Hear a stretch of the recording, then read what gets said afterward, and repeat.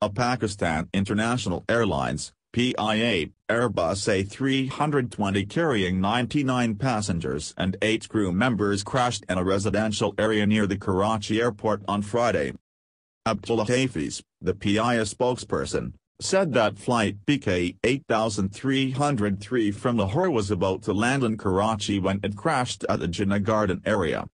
PIA spokesperson confirmed the crash and added that the flight, A-320, was carrying 107 passengers and was flying from Lahore to Karachi.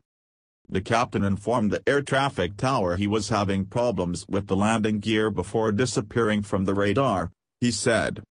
The PIA aircraft was flown by Captain Sajjad Gul.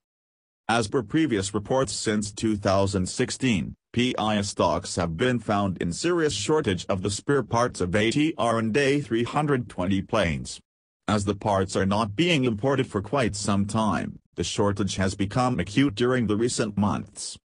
The national airline has contracted a foreign company for the import of parts. And this is why it takes months for the parts to arrive in the country.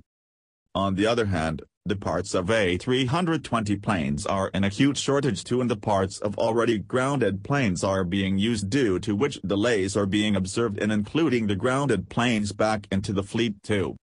As per sources, Pakistan is obtaining spurious spare parts from China also. In the videos you can see that locals are trying to help each other.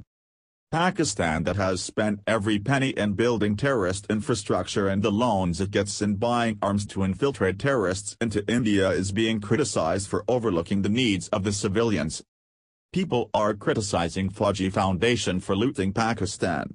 Karachi, that contributes the maximum revenue to Pakistan's GDP, is neglected by Punjabi Pakistan. Here are some visuals.